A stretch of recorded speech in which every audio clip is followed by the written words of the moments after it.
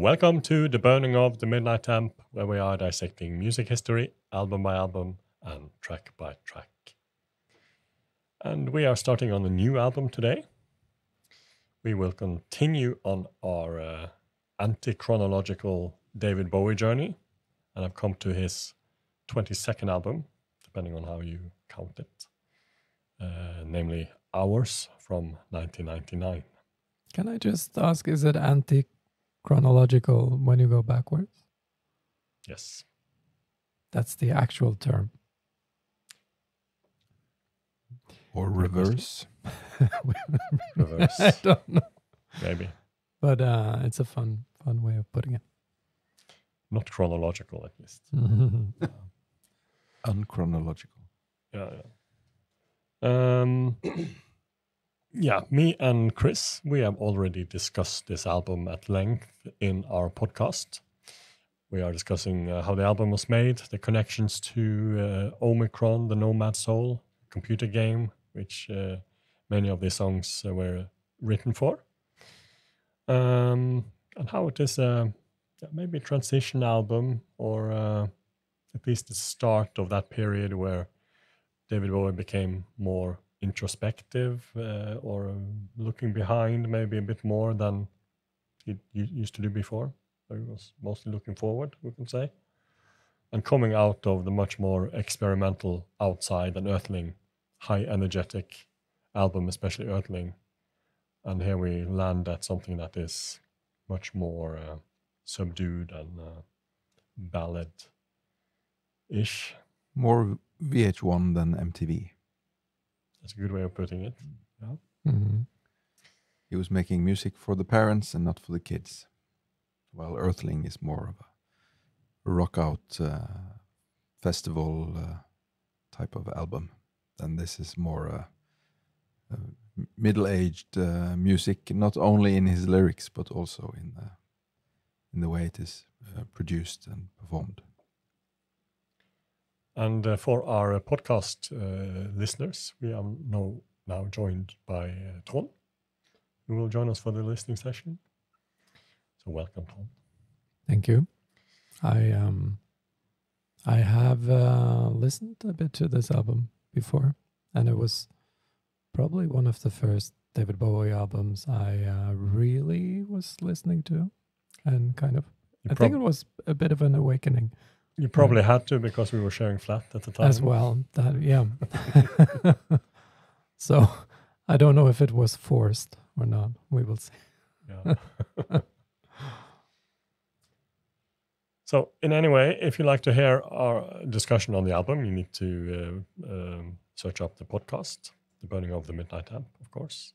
And over on Patreon, we also have the full podcast where you can view us discussing this, and where you can get early access to all the songs from this album and future albums as well.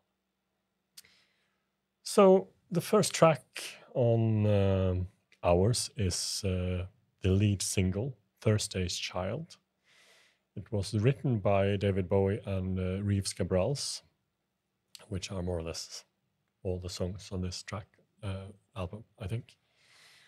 And we're just going to go ahead and listen to the song, and we'll discuss it afterwards. So here we go, Thursday's Child.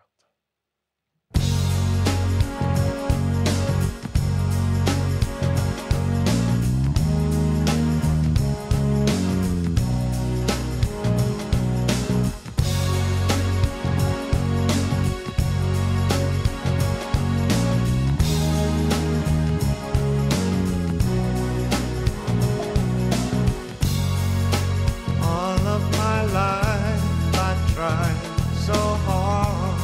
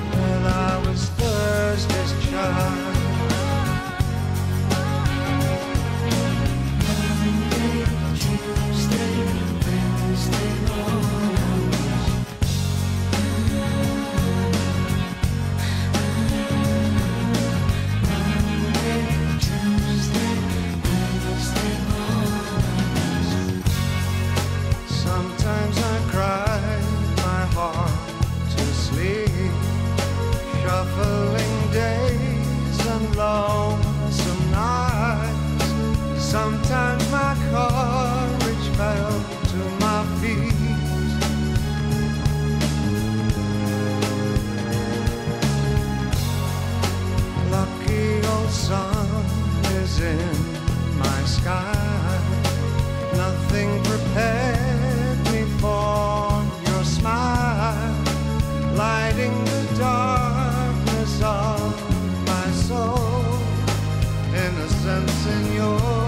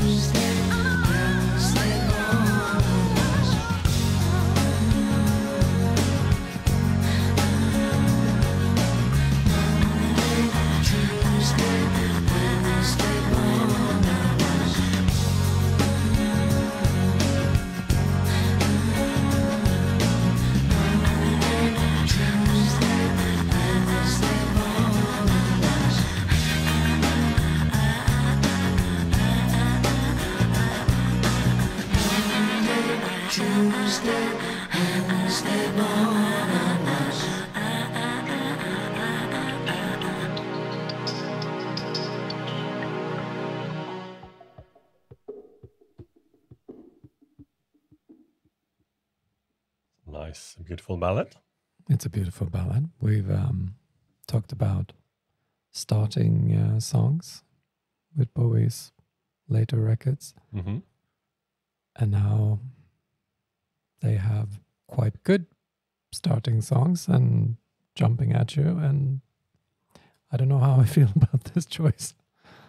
It's very subdued type of opening, but maybe it just fits the mood of the record. Yeah, I think it does. And it's a statement in the sense that, as I said, you come out of Outside an Earthling, high energy Earthling, drum and bass album, lot of, say, not necessarily overproduced, but a lot of noises and sounds and rough guitars. And you come here to this significantly different song, which also disappointed some fans, of course, who had gotten on the two previous albums. It's a bit like Welcome to David Bowie's Lounge album. Yeah, I remember being a bit disappointed of not this single, because I like the single, but the album as a whole, because this was not the experimental, noisy Bowie. This was more, yeah, as I said, your parents' music again.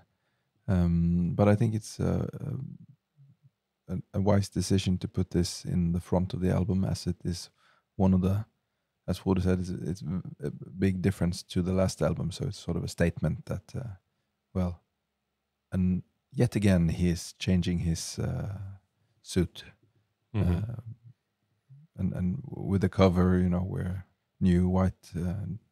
Bowie dressed in white with a new haircut is cradling the Earthling haircut, it's like a dying man. beard. Yeah, he's cradling his last version of himself. Then he could not have started with New Angels of Promise or Pretty Things Are Going to Hell, or one of the more upbeat, noisy songs. He had to take one of the pop songs, this or Survive, or to mark this is where I am now, and of course it doesn't completely follow it up because the album skips a bit back as well. It has some noisy parts. It's not all lounge, but it is like a transition. It is a transition, of course, and it is the last album with Reeves Gabrels, but I don't think his guitar has been as subdued on any other album. I think it's very either. I mean, you see the Earthling tour where it was Reeves Gabrels being very experimental, lot of effects. I mean, this could be played by, I was going to say, any guitarists in a way. Yeah, it's more like it takes the back of the stage instead of the front of the stage. And actually, at the time, I thought that this change of style was the reason why Reeves Gabrels left David Bowie. Maybe it was part of it as well, but on the other side, he did indeed co-write all the songs on this album, and several of the songs were meant for his own solo album originally. But we don't know if that was he told by Bowie to kind of tone down his playing style?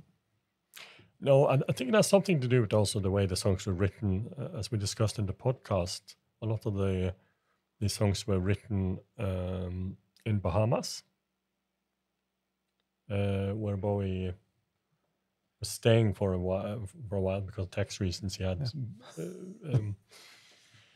basically received back his rights to his back catalog and sold it again. So he suddenly had a lot of money, and he was staying in Bahamas for a while and got bored and called Reeves Gabrels over to watch movies and write songs. And all they had were a couple of acoustic guitars. So the songs naturally became less experimental and more sunny. Yes. I wouldn't call it this sunny necessarily, but more traditional songs, you could say. Explains the mood in a way for the album. Yeah, well, there's a lot of good things to be said about this track, and I really like the melody, and when Holly Palmer comes in and they sing call and response, and it builds towards the end. It's very beautiful, but still there's something missing, and I think as a whole this album is one of the Bowie albums that it's not perfect. It's not. I wouldn't change a thing, as some other albums can be, but this is an album that you feel is it's a bit half-baked. It's almost there, but it needs something, some editing or a new mix or overdubs and maybe he felt that himself, because this is an album that where he continued to make new versions for the singles. The Survive was a completely different mix, and 7 was a different mix when they were released as singles. And they also exist in this different Omicron Nomad Soul versions on the computer game, but also on the double collection that came in 10 years later. So there's many different mixes of these songs. Yeah, it's actually quite complicated to discuss because I've also heard some of the other versions. Some cases I feel they are better, and other cases they are not. And I see on the Nothing Has Changed compilation, they chose to have 2 of the remixes. The rock mix, instead of what is actually on the album. But yeah, I think like they did a new version of Never Let Me Down a couple of years ago that really bettered the album. I think all tracks, and this is if I would to pick another Bowie album that should have had the same treatment to see how it would if it would work. Maybe it wouldn't, but it would be is interesting to hear. It would be ours. And listening to the mix now on headphones, I don't think it's a particularly good mix of Thursday's Child in the opening, because it has this sort of cheap, tinny production. There's the synthesizer. Keyboard the synths are the quite keyboards. primitive, you could say. It's quite primitive, and that can be, it can work very well. But there's something about the mix in the beginning. It doesn't work that well, I think, for me. And when he starts singing, he's very low in the mix, and this synthesizer string or something is lying on top of muddying out the sound. His voice is mixed louder in the mix as you go forward in the song. And when Holly Palmer comes in, and when he starts to really putting the weight into his singing, then it sort of rises in the end. And because in the beginning it's almost like he undersings a bit in the trying to be fragile type of voice. I see what you mean. It's almost like he's waking up slowly. Yes, it's like a mime performance, but done in the mix. That I don't think suits it very well. I would have preferred the opening to be mixed more like the ending. But there's also a different mix called a guitar mix from, I don't know if it was a B-side. Maybe it was a B-side. No, the B-side only has the rock mix. Oh, yeah, it's I'm just misremembering the name. The rock mix. Yeah, rock mix, yes. And I don't think that works at all. It's not a better mix, I would say. Not a better mix. The choice of... we will come back to the single versions later, but there is a single version that has the rock mix instead of the radio edit or the album version. And I would say on the album version that it's too long, though. It is a bit long. It's 5 minutes, and it's over 5 minutes at least. 5:22. Yeah, and about 3:30, I feel like this. Okay, you heard you've told the message. Single version is a minute shorter. It's about 4:20. So Yeah. It's probably the right length. Makes more sense. I think you could say that about many tracks on this album. Yeah, I'm also afraid that we can. Pretty Things Are Going to Hell is at least 50% longer than it has to. Oh, is it? Well, we'll see. Yeah. Yeah. We'll see. So this song, it preceded the album by 2 weeks. So it was the first song that was released from the album. And also when being the opening track, it was also the first song we got a taste from on the Bowie net, on the webpage, where we released 40-second snippets of each song, sort of revealing it gradually. And but do you remember, was it the opening or was it the chorus? Or I have no idea. But I remember when it came out that we already then knew that it was going to be the single. So that was already known. I remember there was a vote on BowieNet where you could vote on which song you would have preferred to be the single.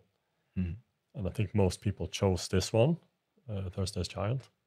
I chose another one, I remember, which we'll come back to in another episode. But at that time, I think it was only a short snippet of it that had been heard. That was a proper voting process? No, it wasn't the voting for which, it was only to hear the opinion. It wasn't, it didn't use that as the decision to what to release. Would have been a cool idea. But as we discussed in the podcast, there were different suggestions earlier in the stages of this song.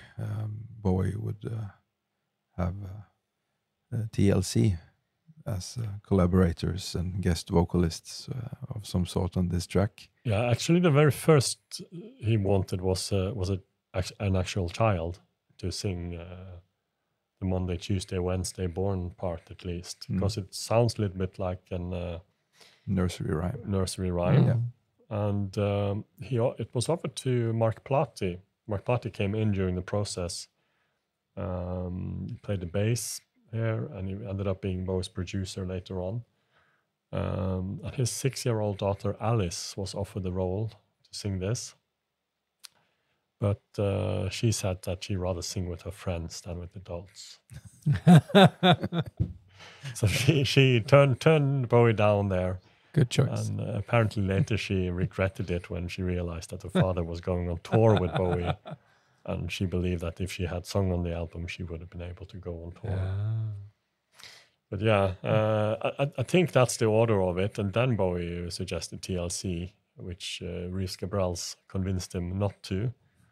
And he went with Holly Palmer instead, which I think Reeves Gabrels had some collaboration with very recently before this. But that's a different version of the song that never existed. But, if he chose this as his first single, and to put it, TLC on it, where they were very commercially successful at that time with many singles and charting singles. And had he done it, it would have been probably a bigger success. One could never know, of course. It could have been a laughing stock, of course. Yeah, but it could have been a flop. It could have been a flop, but still, this is a track that tries to be Billboard commercial, but it's not. So it sort of lands between the chairs. I can't imagine that Bowie intentionally tried to make something commercial just for the sake of being commercial. But well, if you collaborate with a successful artist who has a lot of chart toppers. Yeah, maybe in that sense it was but then the song was already written. It was written quite late in the process. Many of these songs on Ours was written in 1998, or maybe not that 98, but at least earlier in the year. And this came quite late in the process after they had already started recording the album, I believe, or recorded some of the songs. And it started from keyboard and vocal idea that Bowie had. And he named it Thursday's Child.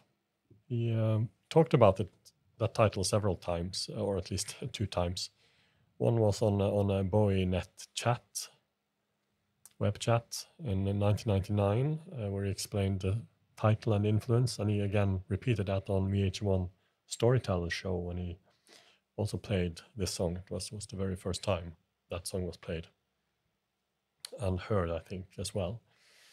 And he explained that it was inspired by an autobiography by Eartha Kitt called Thursday's Child, and the image on the cover that had stayed with him since he was about 14 years old or something like that. What he doesn't say is that Eartha Kitt also recorded a song called Thursday's Child as well. It was this autobiography that inspired him. Another inspiration is said to be an actual nursery rhyme, Danny Kaye's Inchworm. It also has this Monday, Tuesday, Wednesday mentioning. It's actually first performed in a film, Hans Christian Andersen, from 1952. And yeah, I could say it's not the first time Bowie has used nursery rhyme-like sections in his songs. Thinking here about Ashes to Ashes, maybe, where he kind of does the same.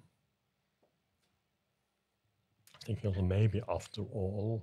Yeah. Could have been a nursery rhyme-like.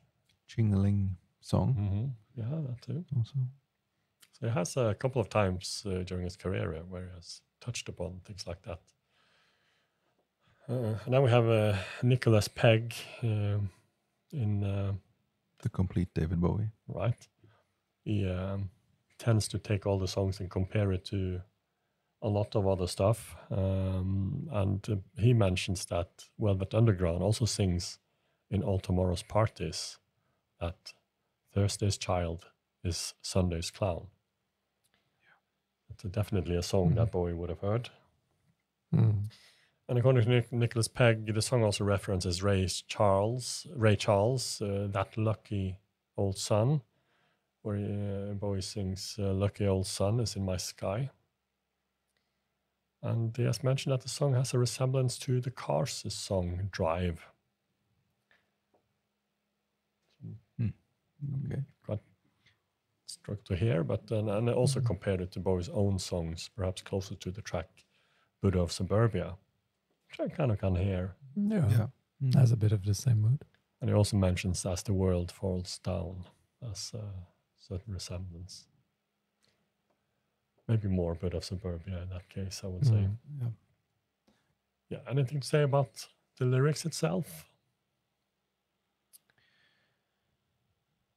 Well, he has this line, seeing my past to let it go. And hearing that lyric and combining it with the cover where, he's yet again shedding skin for a new image and releasing this album the same time he released remastered CD editions of all his back catalog. My thoughts at the time was, he's taking a new direction again and once again looking back, but now he says he's going to let it go. But of course he will not let it go. It's the same. I'm going to retire now and play my old songs for the last time on the Sound and Vision tour and the last Ziggy show we'll ever do. And, this is a standard Bowie trick. So that lyric, that line gave me this association. But and it is a common theme on ours as well. Many of the songs may appear or seem autobiographical to some extent. And he has several times rejected that idea, saying that it's more of his generation's autobiography, kind of. He's talking on behalf of his whole generation. Yeah, there are three rivers that run together in this album. One of them is the Omicron soundtrack, and another one is the songs from a middle-aged person's perspective of memory and nostalgia and regret, and but being not himself, but more a generation portrait. And the third is, of course, these self-referential things that not all songs, but many of them, like Brilliant Adventure and New Angels of Promise, and they give us resonances of old Bowie tracks, and this is something that he would just continue on even more on the next albums. And of course, blurring the lines between autobiography and character, and of course he's always done that. And of course, Bowie is not a Thursday's child. He was born on a Wednesday. Oh, he was. So it's a new character. As was I. And I think Chris here is a Thursday's child. Very well. I'm a Tuesday's child. This is my theme song. You're a Tuesday's child? Tuesday's child. Yeah. It would sort of have worked, but... I think this nursery rhyme, Inchworm, mentions what each day's child is. Or something like that. Yeah. Well, I think one of my favorite Bowie shows that was televised was promoting this album, I guess at least, but it was in 2000, BBC. Yeah, it's not exactly promoting this album, but yeah. But it sort of belongs to... Kind of belongs to the period. same period. Yeah. And he does not perform this song. So I'm wondering, was it ever performed much live? The Hours tours itself is very short. It's about 12 concerts in all, and there are 4 concerts in 2000, 12 in 1999. in addition to a lot of appearances on TV, and some of these concerts are sort of borderline proper concerts. They're maybe 10 songs long. It's not, 10 song long concert is not the proper concert, I would say, but it's definitely longer than an appearance on the TV. So there's several of those. It was first played on VH1 Storytellers. The last time it was played was 16th of June 2000 in Roseland Ballroom in New York. He played only 4 concerts in 2000. There's 2 shows in Roseland Ballroom, Glastonbury and the BBC concert that you mentioned. But it is a track that didn't survive the hours. It was never performed afterward. It was performed 22 times in all, which meant that it must have been played on almost every show that he did in that period. Yeah. But not afterwards. Yeah. There's actually only 1 song on Hours that was played on the Heathen tour. Which was? Okay. Survive was played a couple of times. But it is available on a lot of stuff. I mean, nothing has changed. As you mentioned, Legacy, another compilation album. VH1 Storytellers came out with this song on it. There are 2 live versions, both from 1999. Something in the Air, which came in around 2021, I think. And at the Kit Kat Club, which also came around the same time and was recorded around the same time. So it has quite a lot of releases and 3 different live versions. And there was a music video for it, directed by Walter Stern, who, amongst other things, did Firestarter for Prodigy, for example. This is quite different, but it really suits the theme of the song. It's quite a memorable video. It features Bowie in a motel room, looking at the younger self, sort of reflecting the theme on the cover of the album. Both the younger and the older self. Yeah, both those videos they're slow. I mean, with both, I mean Survive and Thursday's Child, both are Walter Stern. They're slow and they're sort of suburban. He sits at the kitchen table and he's in the bathroom brushing his teeth, and I think that's. I think they're connected in that they have sort of anti-rock star image. Bowie as a completely ordinary guy doing ordinary stuff, which he will continue on the Stars Are Out Tonight video, for instance. And in a way, you can say there are 2 videos of it, because there is a video section in the game, Omicron the Nomad Soul, where the band that Bowie plays in the game, alongside Reeves Gabrels and Galen Dorsey, the Dreamers, are performing this song, Thursday Child. That's very cool. It was a very enjoyable experience, I remember, back in 1999 when I was playing this game. I wonder if it's still playable. I do have it somewhere on a CD, but I couldn't find it. I was planning to show the whole. It came in, back in the days when games came in a big box, cardboard box. The song was released on single, as mentioned, and there are a lot of versions of the single. There are 4 that was out for sale, plus 2 promo singles, so 6 singles, one could say. So there were 2 British ones, and they are maybe the most interesting ones. First one of those had the radio edits, about a minute shorter, and 2 B-sides, We All Go Through and No One Calls. Are those the ones we're looking at here, Chris? Yeah. They look quite the same. Identical. Might be an international one, and a UK one I have, I think. The second single has the rock mix instead of the radio edit, as we talked about. We Shall Go to Town in 1917, and also the video in a QuickTime format. So The QuickTime days. And these B-sides, they were partly had been instrumental, so there are the titles for the 1917. It was a fight scene instrumental on Omicron, and No One Calls was another instrumental. And We All Go Through was the end credits song on Omicron. We Shall Go to Town, I don't think is on Omicron at all. No, It's only the... it was recorded and not included on the album, basically. And, I know Reeves Gabrels was disappointed. I'm not sure if it was We All Go Through or We Shall Go to Town. The titles are so similar, I confused them. But there was one of them that he would have really liked to have on the album. It's We Shall Go to Town. He's quoted somewhere, and Chris O'Leary possibly, that he thought that was a major track, and he was really disappointed that that was axed and put on a B-side.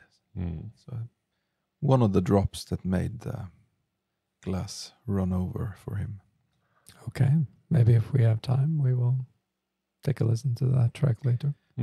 I think it's superior to much of the album. I would say that it's 4 very good and interesting B-sides. Yes.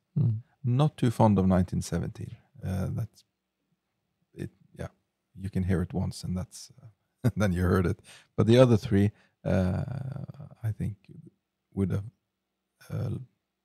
vastly bettered the album if they were included, on cost of some else, or maybe some shortening of the other songs, because they are more experimental, and they would have made it a more interesting album as a whole, in my opinion.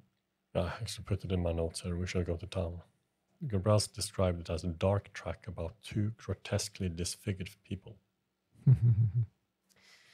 Yeah, so the 2 other international singles, they're not quite as interesting. International one is very similar to the second British version, the one that had the rock mix, but it has the radio edit instead, but otherwise it's identical. And then the second version only had the radio edit and the rock mix, none of the interesting B-sides. Yeah, single reached number 16 on UK singles chart, which isn't too bad, but guess for Bowie it could have been better. It was nominated for a Grammy Awards in the category Best Male Rock Vocal Performance, but he lost to Lenny Kravitz and the song Again. Anybody remembers that one? No. No. Probably if I heard it. Again. Yep. Maybe again. Yeah. It would hear it again. Yeah, and Rolling Stones once listed the song at number 5 on their list called 20 Insanely Great David Bowie Songs Only Hardcore Fans Know. Okay. Yeah. They're probably right about that. I can imagine it's not a song that a lot of people outside the Bowie core would know too well. Any final words?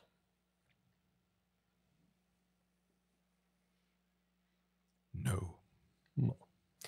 Then we just leave it there. Thank you to everyone who was watching us. We will be back shortly with the next track on ours, Something in the Air.